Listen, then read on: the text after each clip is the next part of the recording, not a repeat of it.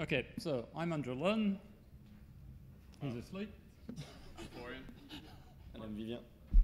And we're going to talk about distributed switch architecture, aka DSA. So what is it? One slide, who uses it, what were the design paradigms, etc., etc.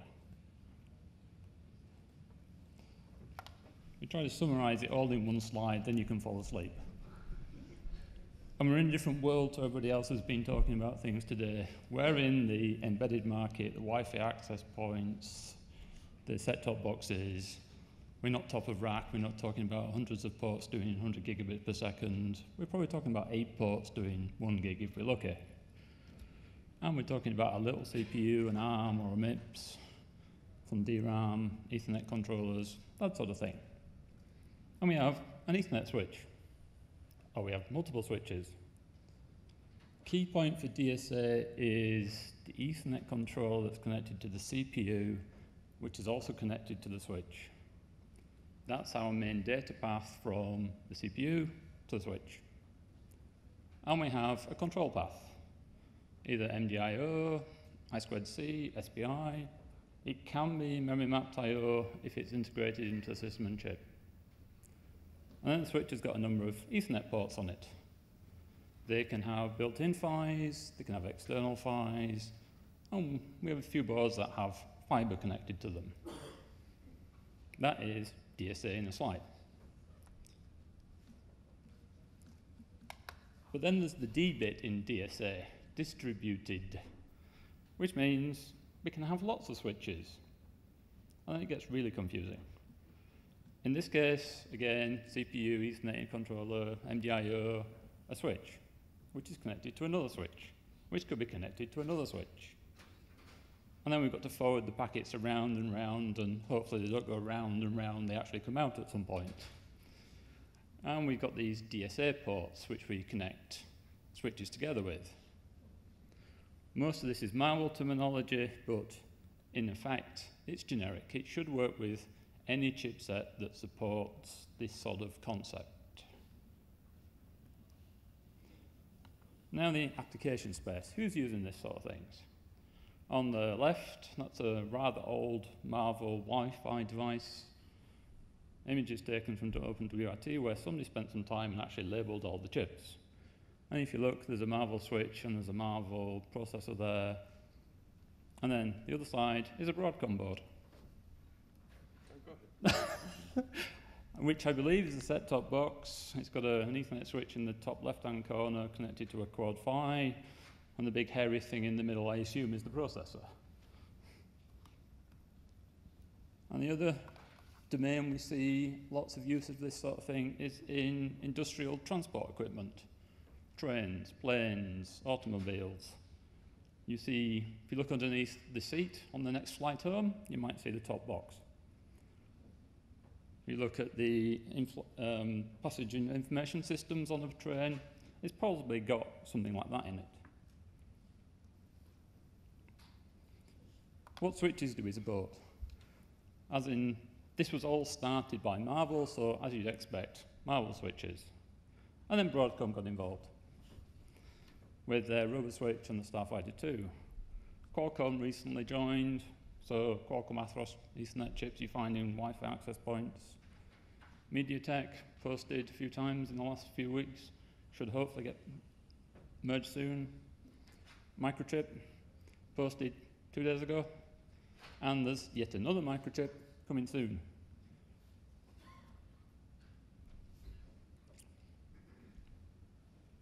DSA has been around for a while.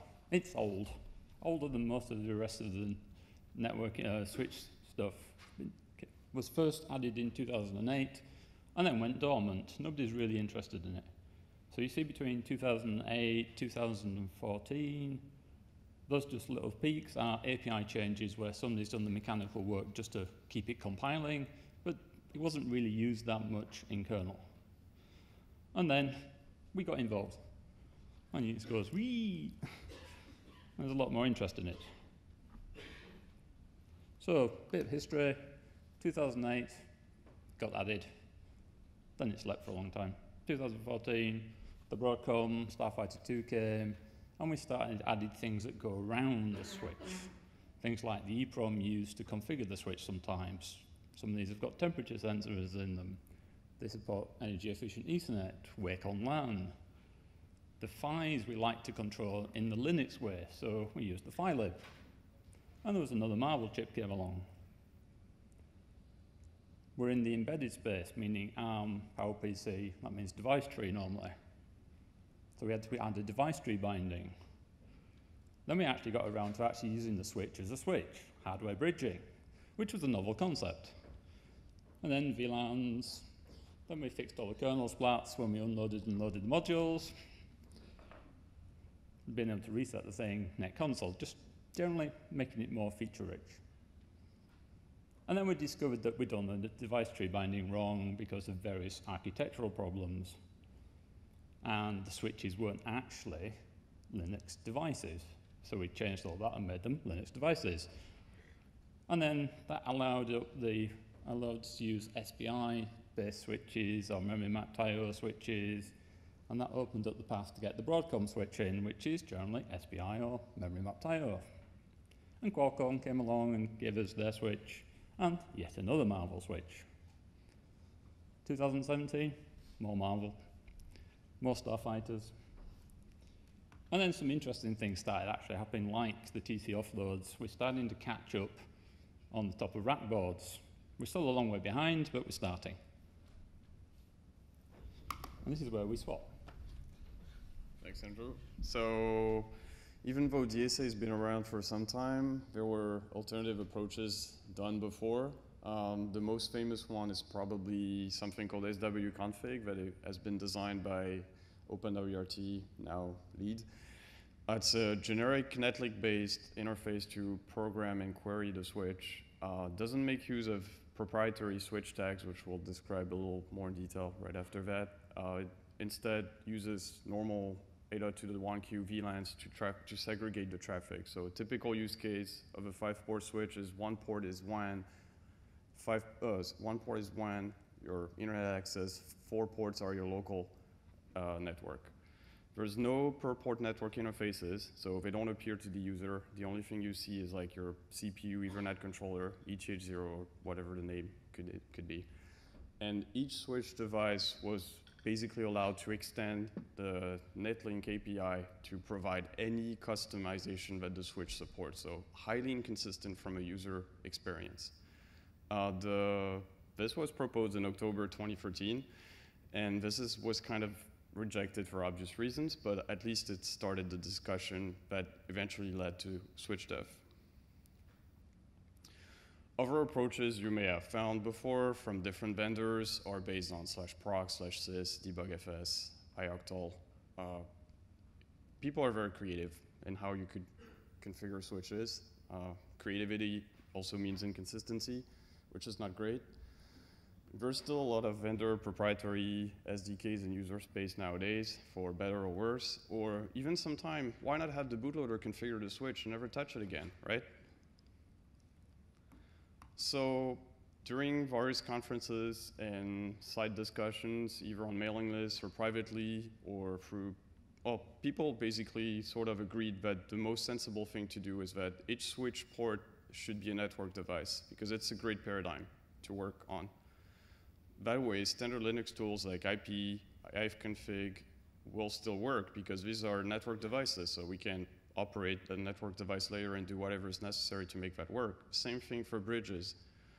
You could extend that to team, bonding, etc. And the switch is basically an accelerator of what Linux can already do in software. So anything that can be offloaded is something that is a good candidate for the switch driver to take care of. And it turns out that DSA has been doing this since 2008, except the bridging part. So what does a data plane look like? So each per-port network interface in DSA is called a slave interface. There's a bunch of tagging protocols for each vendor. So Marvell has 2, Broadcom has 2 as well. Qualcomm has their own. There's also a generic trailer that could be like at the far end of your Ethernet frame. When you transmit, you call the slave network interface NDO start XMIT function, which is stubbed by DSA, so we can insert a custom header in there that will tell the switch hardware, hey, this port wants to transmit, well, sorry, this virtual network interface wants to transmit to this physical port. Vice versa, when you want to receive a frame, what happens is your CPU gets a switch tagged frame. It will call netdef receive SKB, and in there's a small hook where we can actually see, okay, this is a DSA-enabled master network device. We can locate the DSA structure associated with, and then extract from the tag, we can extract the information about which port we should deliver this frame to, and then this just looks like normal Ethernet frame delivery. So if we look at an Ethernet frame that would be, say, normal, you'd have the Ethernet header with destination header, source address, ether type, payload, frame control checksum. Then when the switch pushes a frame to the CPU, which the switch terminology would be egressing, because packets make it out of the switch port, you'll find a switch tag that is typically inserted between the MAC source address and the ether type. There's all kinds of variants. Not all switching protocols are consistent in how they put something, but basically in there, between 4 and 8 bytes, you'll find enough information to know that why is this frame sent to me in the first place, additional metadata, which can be timestamping information, classification information, and more importantly, the source port of this frame, which is really how the magic works in that case. Conversely, when the CPU wants to send a frame towards a specific port of the switch, software or hardware can insert the switch tag at the same location, pretty much, and this will include additional metadata that might be useful to the switch and a vector of destination ports. So in terms of packet processing flow, what will typically happen is your network driver receive path will be invoked. We'll set SKB arrow dev to, say, ETH0. We'll then call netdef receive SKB, and then in the Ethernet layer of Linux, there's a small hook that says, oh, is this a master network interface? Yes, okay. In that case, am I using tags? Okay, yes, I am. So I'm going to call the tag receive function, which will be responsible for identifying the tag format and will be either accepting the frame for delivery or rejecting it completely. And the acceptance of the frame delivery basically consists in popping the tag from the Ethernet frame, looking at the specific protocol bytes and bits to determine the source port, and reassign SKB dev to the virtual per-port network interface, and then we loop it back through for netdef receive SKB, and then we hit the normal packet processing flow. So there's a small hook that does kind of all the magic, but it's reasonably simple.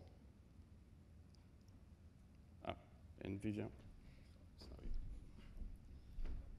So how do we control all that? So one thing that can be confusing is switchdev versus DSA. So I will try to clarify that. So what is switchdev? Jerry can kick me if I'm wrong, but I guess switchdev is a stateless API to implement bridge and switch-ish operations. So it provides every operation that a net device can implement, let's say, to add a VLAN, to add a MAC address behind a given port. switchdev also provide abstract models for all those things, so VLAN, FDB, MDB entries. And these are switchdev objects. And typically what you will see is that you will register by yourself a net device, and you will provide this net device a bunch of switchdev ops. So what switchdev doesn't do, switchdev doesn't register a net device for you. You have to do it yourself. So there is no driver model for the switches and switch ports.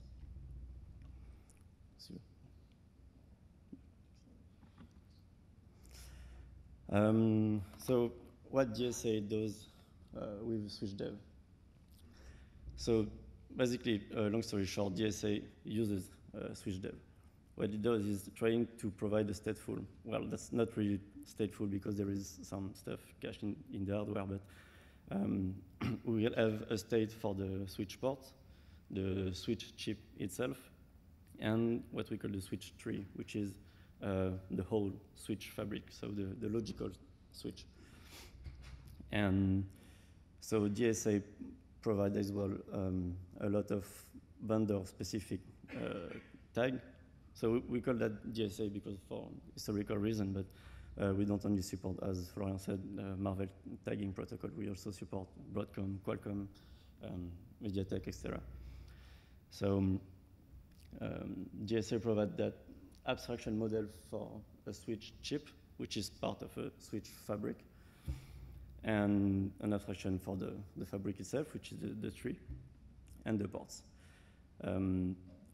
What does it do? The DSA framework will register the net device, one net device per port, and bind all together the Netdev ops, the ETH tool ops, and the switchdev ops. Everything that glues together to make every operation related to bridge and switch operations, like adding VLAN.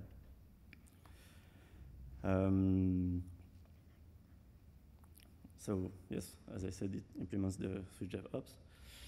And so we speak about next about the cross-chip configuration that can be tricky. So a DSA driver will implement and add support for an Ethernet switch chip, so the chip itself.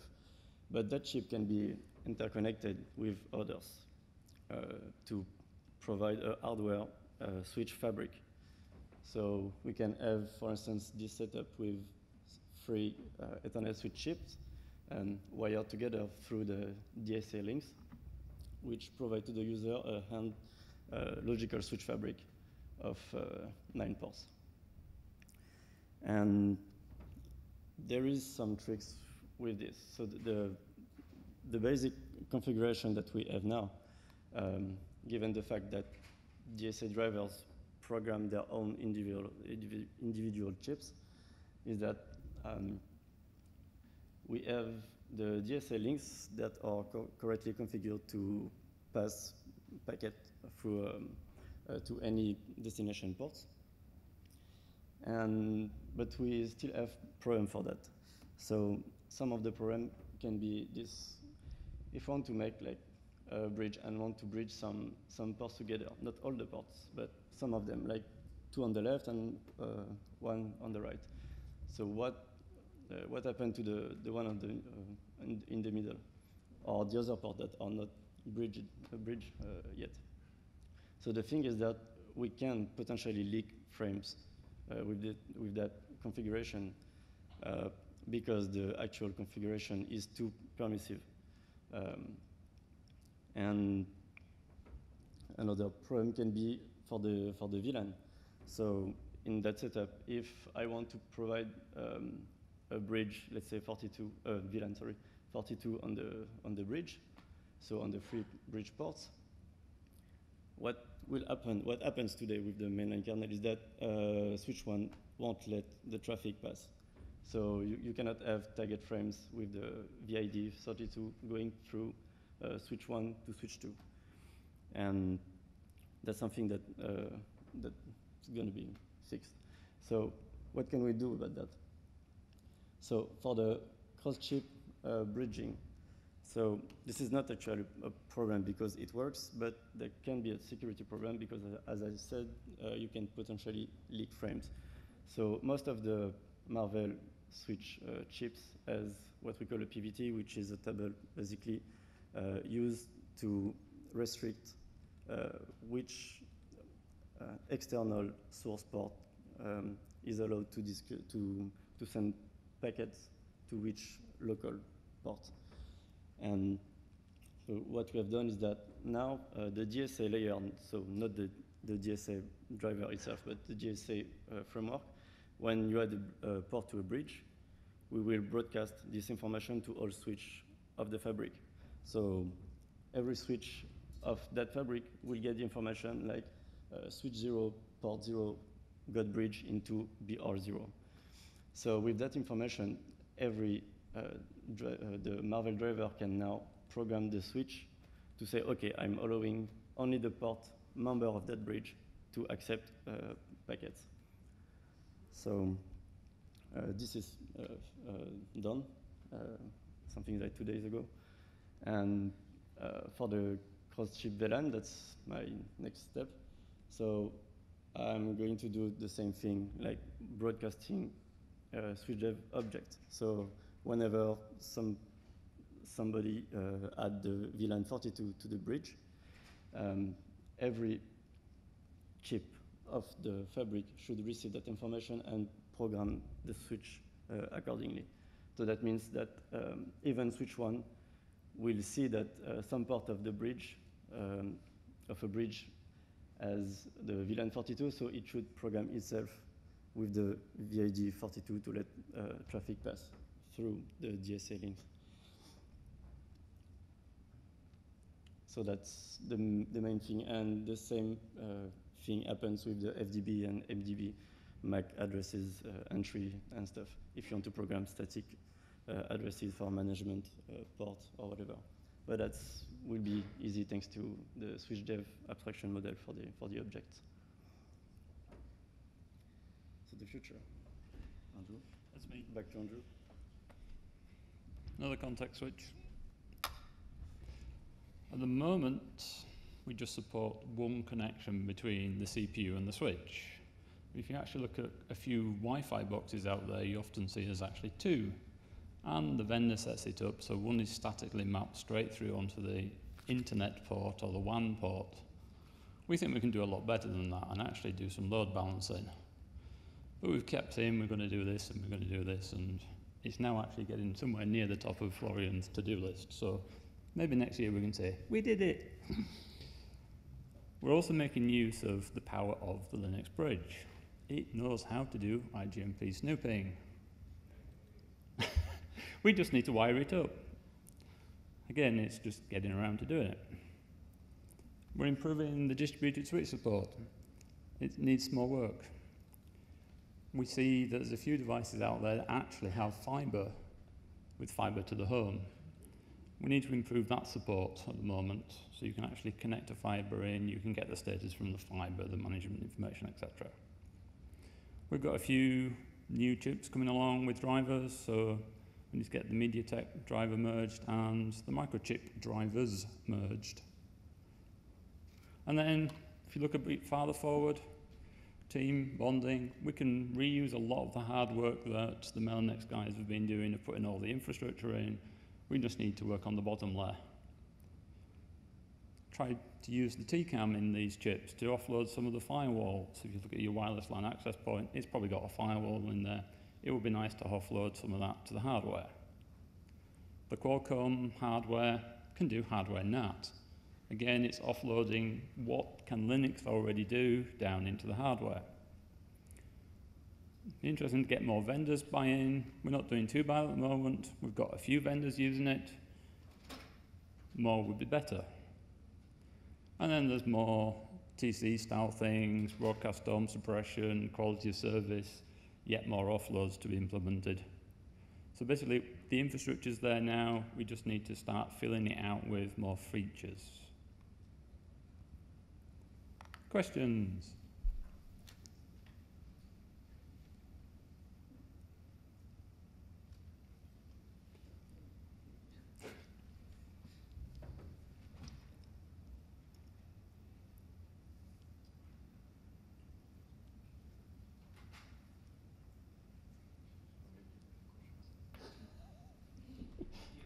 So no, sorry, we'll do it reverse. We have questions for you guys.